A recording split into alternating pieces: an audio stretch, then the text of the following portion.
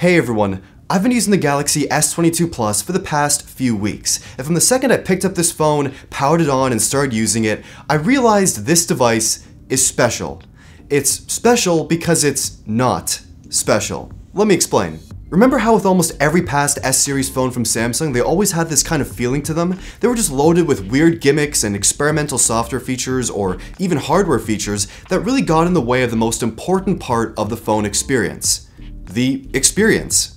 But this year, this phone is no nonsense, and it's very clear that Samsung has decided to focus on the things that matter most with the user experience and things that people actually want, rather than things we don't need or haven't asked for. Okay, so first up, the design. And this phone is beautiful in its simplicity. It has this gorgeous frosted glass back that hides fingerprints and scratches very well, and this beautiful greenish blue color is incredible on this device. And flipping it over, we have this beautiful 6.6-inch 1080p 120Hz display. It is actually a flat display with symmetrical ultra-slim bezels all around, and it looks incredible, almost impossible how thin those bezels are. And there's no chin or forehead, it's 100% symmetrical, and it looks stunning. And a very important but underrated feature of smartphone design is how it actually feels in your hand, and this phone feels incredible. It actually is one of the best feeling Samsung phones I've used in a long time. It feels premium and well balanced, and the edges feel soft and smooth. It's a phone you want to hold that you just don't want to put down. It feels really quite nice. The display does have an ultrasonic, super fast fingerprint scanner, which I have no complaints about. It's been fast and reliable throughout all of my testing, and the actual display itself, you already know what I'm gonna say. It's beautiful. Now, even though the display is only 1080p, it still looks sharp and incredibly beautiful. The colors are vibrant and stunning. It gets super bright and looks great indoors and outdoors with up to 1750 nits of peak brightness, which is pretty crazy. Whether I'm watching videos, playing games, or just scrolling around the operating system, the display looks absolutely stunning, and the 120Hz makes everything feel super smooth and fluid. There's also a small hole punch camera cutout for the 10-megapixel selfie camera. And selfies on this phone do actually look quite good. The colors are nice and accurate, they're bright, they're sharp. I have no complaints with this selfie camera. And the front-facing camera shoots 4K video up to 60 frames per second, and you're hearing the microphone quality as well right now. Some other pretty cool features, this front-facing camera actually has autofocus as well, which most smartphones don't actually have autofocus in their selfie cameras. It's good to keep you sharp and in focus all the time when you're filming videos, and just for photos as well, they're going to turn out crisper and clearer. It is a great feature to have. The other cool feature here is this auto framing feature, just like the Galaxy Tab S8 Ultra. So basically, it keeps me in frame, keeps me centered at all times. So if I go over here, the camera kind of moves. If I go back, the camera kind of moves as well. It's really not as good as a Tab S8 Ultra does it, but still, it's great to actually have this kind of feature on a phone. Now, at the back of the phone, we have a 50-megapixel main camera, 10-megapixel telephoto camera with 3x telephoto zoom, 12-megapixel ultra-wide camera with a 120-degree field of view, but no autofocus in this ultra-wide camera like the S22 Ultra and the Pro iPhones. But despite that, photos themselves across all three cameras are actually great. Whether it's during a bright sunny day in favorable conditions or on a cloudier, snowier day, these cameras definitely do impress. From the main to the ultra-wide to the telephoto, photos are beautiful. They look accurate to the scene, they're sharp, and the phone is just consistent and pretty fun to shoot with.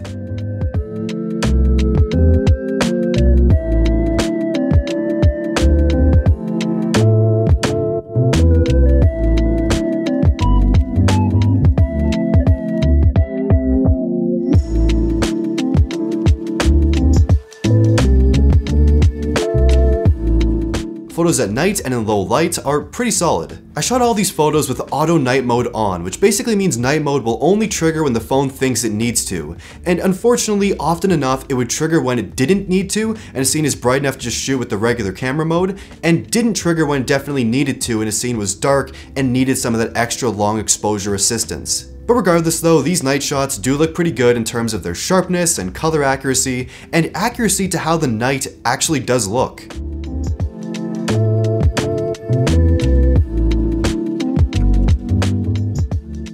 But I do actually have two small complaints about shooting photos with this phone. The first problem is there is actually a little bit of shutter lag when shooting photos with this device. So you'll tap the shutter button, it takes just a little bit longer than it should, and sometimes I've missed a shot, or if it's a bit blurry if I move too quick, or if the subject moves too quick. So I just wish they'd make the shutter a little bit quicker with this device.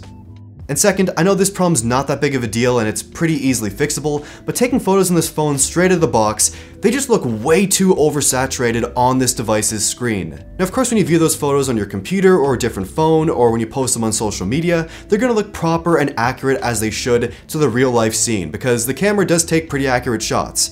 But just on the phone's display, they do not look like how they actually should. I know it's a simple change in the settings, but it is one of those things you have to get used to. This phone also shoots 8K video at 24 frames per second, but we'll stick to talking about 4K video because that's still my preference, and also the video quality besides the resolution looks better in my opinion in 4K. I've said it before and I'll say it again, Samsung's video recording has gotten very good. It's right up there, basically neck and neck almost, with video coming from the iPhone Pro line. Colors are accurate, videos are crisp and full of detail, the audio recording is solid, and autofocus is consistent and doesn't jump around or lock on objects unnaturally. It looks smooth and proper. And stabilization does look a little bit weird while you're actually shooting videos, but after it's properly processed in your gallery, it looks natural and stable. I think Samsung is killing it with video recording.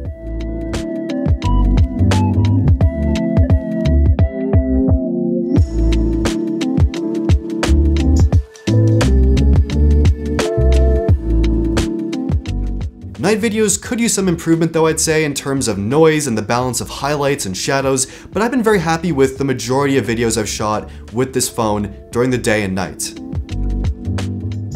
What's also a pretty important part of the camera experience on this device is that shots you take in Instagram or TikTok or Snapchat actually look as good as they would if you shot them with the regular camera app. This is something we've wanted from Android phones for a very long time, and finally, the camera quality is great. The whole Samsung cameras suck in social apps meme is pretty much over at this point. What's also over are the days of Samsung software experience being terrible and just too much because they've refined a lot with One UI. These days I'd even call One UI pleasant. It looks clean, it feels smooth, it has nice design touches in the stock apps, even down to the smallest details you might not focus on, it is a solid software experience. The gestures are super easy to understand and use on the daily, and even the ability to have the UI colors match your wallpaper's colors is small, but makes the overall software experience feel more cohesive and personal. And there's also Samsung exclusive banger features like Dex Mode. Like when you plug this phone into a display, it has this desktop style user interface that activates with floating windows and just a much more desktop-like UI. Now despite all the improvements that One UI has made, it's really of course not for everyone, but for me personally, it's gotten much better than past years and I actually enjoy using it. It's also pretty sweet that you get 4 years of big software updates like the big Android versions and 5 years of security updates, so no longer do you buy a Samsung phone and after like a year or two, it's stale, it's outdated. You get software updates now, so that's pretty good. And y'all know I don't like doing benchmarks and all the graphs and numbers and all that nonsense, but basically for performance, I'll summarize it down to this. You will be very impressed with how this device feels and performs on a daily basis. With the Snapdragon 8 Generation 1 processor combined with 8 gigs of RAM and the 120Hz display, this phone absolutely flies in daily usage. It feels ridiculously fast and smooth. Whether you're just opening up apps, switching between apps and multitasking, using apps in split screen or floating windows, or throwing on a game from the Google Play Store or with Xbox Game Pass or Stadia, every area of this phone feels incredibly fast. There's virtually no lag on this device and it feels so quick.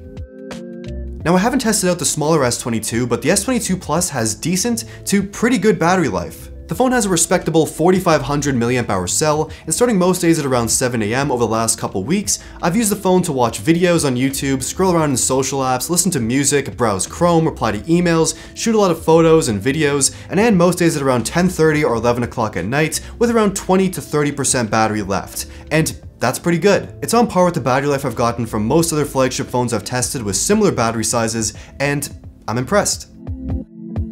The phone also does support 45-watt fast charging, but no charger in the box, and it also does support wireless charging and fast wireless charging, as well as reverse wireless charging, which for charging up other friends' phones is a nice trick and can be handy in a pinch at times, but whenever I actually use this reverse wireless charging feature, it's usually to charge up a pair of Qi wireless earbuds or other small Qi wireless charging accessories. Not too much more. Okay. So when Samsung announced the event for this new lineup of S-series devices, the tagline of the event was called the Epic Standard. And you know, this phone is definitely not epic by any means, but it is pretty standard, and that's honestly its biggest and best feature. The core things we want in a phone are nearly perfect on this device. The design is my favorite Samsung phone design ever. The display is unreal. The cameras in almost all conditions are stellar for capturing your day-to-day shots. The performance and battery and software are consistently good and contribute to this phone being just overall very pleasant to use. And that's honestly all I've wanted from any Samsung phone, or really any smartphone I've tested. I want to be able to just pick it up and use it and nothing gets in the way. In terms of both hardware and software, I want the experience to be seamless, consistent, smooth, and enjoyable. And this phone checks off all of those boxes. So basically, if you're looking for a great Android smartphone or just a great smartphone in general, check out the Galaxy S22 Plus. I can 100% recommend this device. Now, Samsung, I'm talking specifically to you right now. Please do not mess this up. With the next S-series flagship phone, the S23 or whatever it's going to be called, don't mess up the progress you've made. You've made a nearly perfect flagship phone this year, and don't throw all this progress away with some crazy gimmicky software feature or some horribly ugly design. Samsung, you finally figured it out. Now please, do not mess this up. I'm telling you right. And that's pretty much it for this video. Let me know what you think of the Galaxy S22 Plus in the comments down below. Would you buy this phone? Did you buy this phone? What do you think of this device? Let me know. Like the video if you liked it, subscribe, and thank you for watching.